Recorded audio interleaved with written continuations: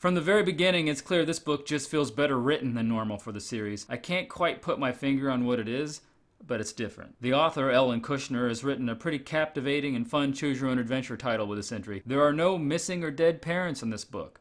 No boat crashes.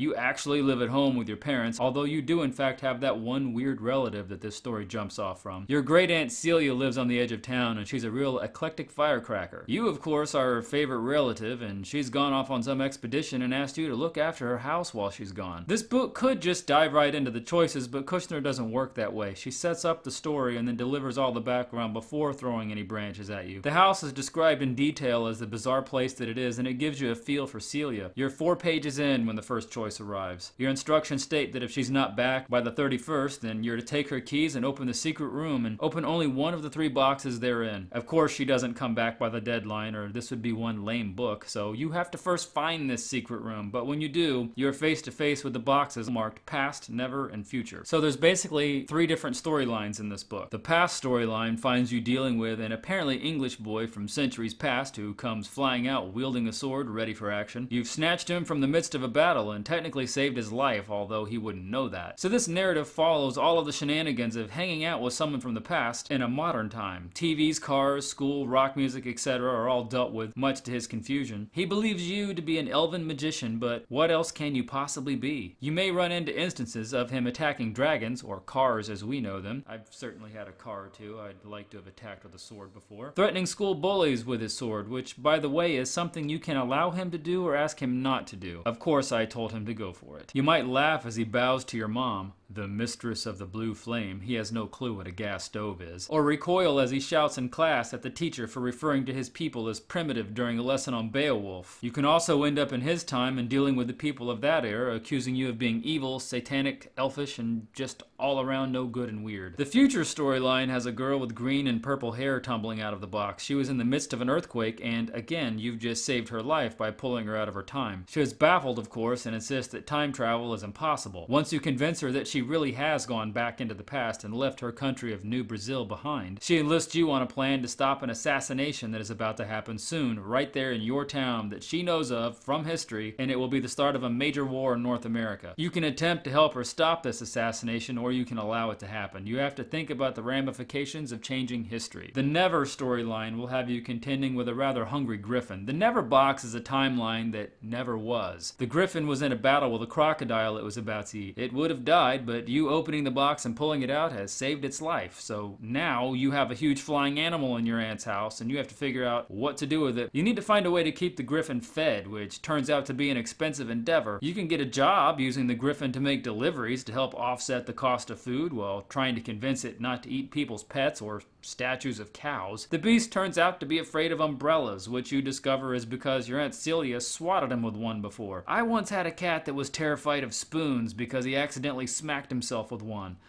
Animals and their irrational fears. You can also wind up traveling through these worlds looking for Celia and maybe learning how to use this magic yourself. Be careful though, because one wrong move and you can wind up in a place that looks right, but is totally wrong. Some of the endings you may encounter are looking for your Aunt Celia and instead finding her as someone else, a vicious woman named Zelda, queen of the gypsy headhunters, pawning the boy from the past off on a teenage girl who thinks he's a rock star. She says her dad is a real ogre and he offers to slay him for her. What's funny about this ending is that you know he's not kidding about killing her dad, and yet you say nothing. You just let him go with her, glad the problem is being turned over to someone else. Going back into the past with the boy and both of you getting your heads smashed in with an axe. Potentially traveling forever through various never worlds looking for your aunt and finding giant green lizards walking down the street in pink sneakers. Traveling to the future with the girl and being killed in an earthquake. Scoring 10 grand when you and the griffin foil a criminal plan to steal a prize dog. Traveling through history with your aunt and never aging while seeing all of the major things that have ever happened. Living in the past with the boy who becomes king and you become his wizard since you have matches, a lighter, rubber bands, a compass, fishing line, plastic bags, and ping pong balls.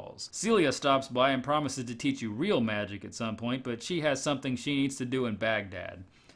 Okay. Making the Griffin angry and getting eaten. Opening all 3 boxes and all hell breaks loose in the secret room. Getting the Griffin shot by a cop, killing you both. Screaming in terror as you spend eternity trapped in your worst nightmare worlds that you've conjured up. This book was pretty fun to read through and was quite inventive and entertaining, and I would say it definitely ranks among the classics of this series. And if this book is any indication, Kushner is probably one of the better writers of the series. She also wrote Outlaws of Sherwood Forest, The Enchanted Kingdom, The Statue of Liberty Adventure, and Knights of the Round Table. I haven't read those books since the 80s, however, so I don't remember if they were any good. But because of how good this one is, I'm sure I'll give those a go at some point. Ellen Kushner didn't stop at just doing choose-your-own-adventure books. She went on to be a noted author of fantasy books, especially in the fantasy of manners subgenre, where she wrote Swords Point, followed by 3 sequels along with some other award-winning works as well. And she's also hosted a radio program in the past for nearly 15 years. The illustrations for Mystery of the Secret Room were done by Judith Mitchell. They're nicely done, but they're not exactly among the top tier of the series. The inanimate objects are well enough done, but I'm not a fan of the way Mitchell draws people. Judith Mitchell has illustrated many books, but I'm not sure how many exactly she did for the Choose Your Own Adventure series. It does seem like, however, that whenever Kushner wrote a Choose Your Own Adventure book, Mitchell was given the illustration work most of the time. A funny side note about this series and the illustrations: from what I understand, the authors did not pick the artist. The publishing company assigned stories to the illustrators, and the authors would give them notes on what needed to be drawn. I don't think they necessarily even saw one another. You wrote a book, you made notes on the art you wanted, an artist was assigned, and the illustrations came back, and that was that. At least that's what I've heard on the situation. Maybe it was a little different than that, but what do I know? I'm an adult reading teenager books, making videos about said teenager books for adults to watch. There's probably a better use of my time on this planet.